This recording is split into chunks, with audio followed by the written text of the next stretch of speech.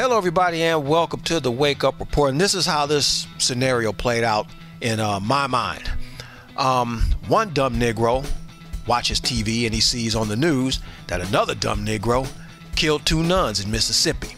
Well, that dumb Negro says, well, you know something? I think I can outdo what that dumb Negro did. And that's exactly what this dumb Simp-Nig did. Cadman County, New Jersey, Mr. Zachary Tricoche, if I'm pronouncing that right, or Tricoche, got into an argument with his girlfriend over some groceries that he probably did not buy in probably her house, that she's paying the rent and probably the gas and electricity and everything else. He shoves his girlfriend and her 2-year-old son, like I would imagine any young child, if you see your mother get shoved by another man, well, he steps in to stop the man from shoving his mother. What did this 24-year-old 90s baby do to a real baby?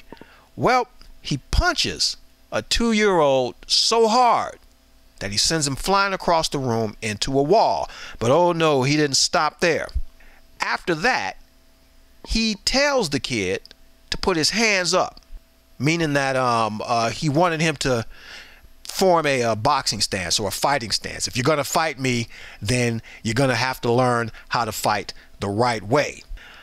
I don't know if the boy put his hands up or not, but this sack of crap hit this boy again. As a result of him hitting him a second time, the 2-year-old strikes, his head hits the wall and he's knocked unconscious. Both punches were to the boy's, I guess his lower body, his torso.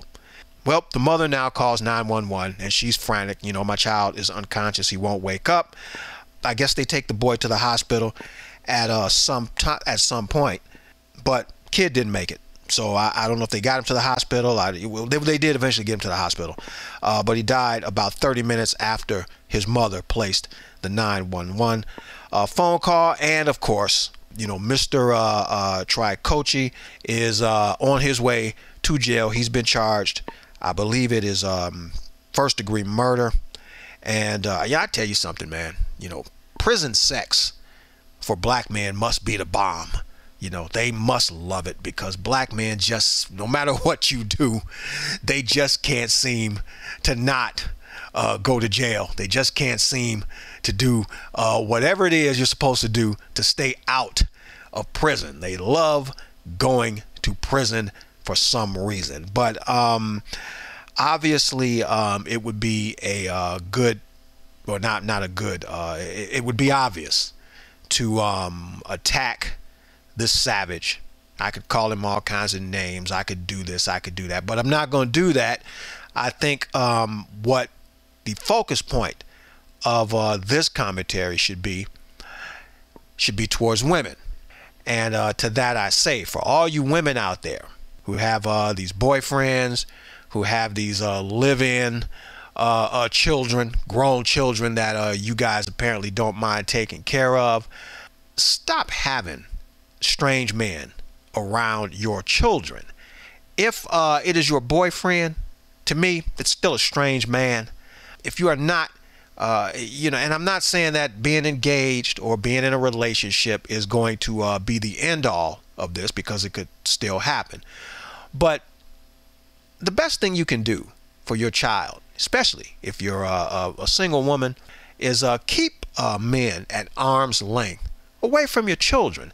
Now, I've dated women with children before, and what I always tell them is, you know, until we get our act together, till we find out if we're going to, you know, be together for any length of time, we got to get to know each other first. You know, I don't bring, you know, I love kids, but, you know, don't bring your kids around me. Your children should not see me until we have our act together, because it is not right to go in and out of a child's life, be it a boy or be it a girl. What that child is watching by way of what the parents and the boyfriend, or I don't know, the girlfriend is doing, is, especially if the relationships don't last, Well, what you're teaching your children is to accept the fact that if you're a young little boy, then men just float in and out of your mother's life.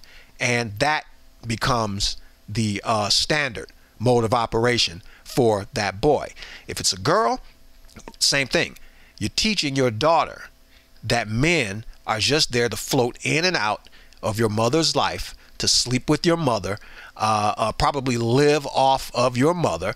I'm going to take a stretch and say wherever they were living, she was probably paying the majority of the rent. She was probably paying the electric bills or paying the gas bills. She was probably buying most of the food that this Simp-Nig was eating up.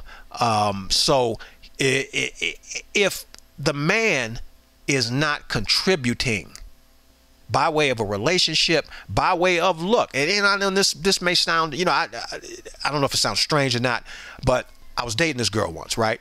And you know, she wanted to go out to dinner, which I didn't mind. So but what I did was I says, well, look, you know, we're going to go out to dinner, we're going to eat, and what's it going to cost us? Maybe almost $100, something like that, to go out. So we could either go out, spend that money at a restaurant, you know, eat and whatever, or I just give you the $100. You know, you take that money, you can, I don't know, you go shopping with it, you pay a bill with it, you could do something useful with the money. And I don't know if she took it like, you know, like I wasn't trying to do like this like prostitution kind of thing or anything like that. But no, I'm just practical, you know. And I'm like, well, why spend $100 at a restaurant when, look, we could get something to eat for 25 out of that 100. You can take the 75 and do what you want to do, you know, or you know, we can do whatever. If a man is not contributing, if he is not paying any bills, if he is not footing any of the grocery bills, if he's not footing any of the gas bills, whatever women I date, I always make sure, you know, if I'm not driving and they're driving, then I pay for the gas or I pay on the maintenance for that car. So you can't say that I did not contribute in some way, shape, or form. And to me, that helps. Number one, it really lets you know what type of person you are dealing with. And number two, it kind of keeps the playing field level. But you keep the children out of it. You should not have men around your children. And it's not that all men are scumbags like this. But, you know, you just don't know these days, especially with these 90s babies. You just don't know. They'll flip at any second. I just don't understand, how is it that you punch a 2-year-old child and then you want the child to fight you some more? What is going on in your mind? You know, other than Black lives don't really matter.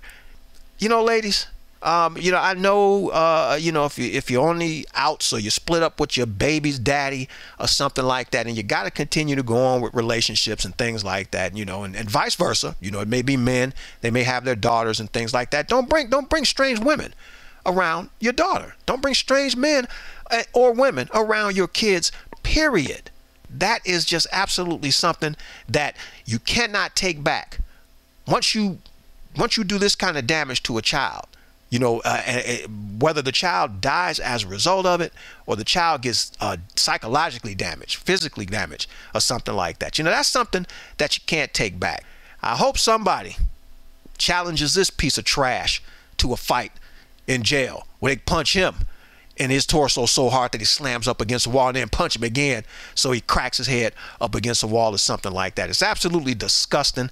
And hey, you know, like I said, man, keep people at arm's length when it comes to your children, because you never know who you're dealing with until these suckers flip over some groceries or something like that. This is KTM and the Wake Up Report saying, think a little bit. It will do wonders for you.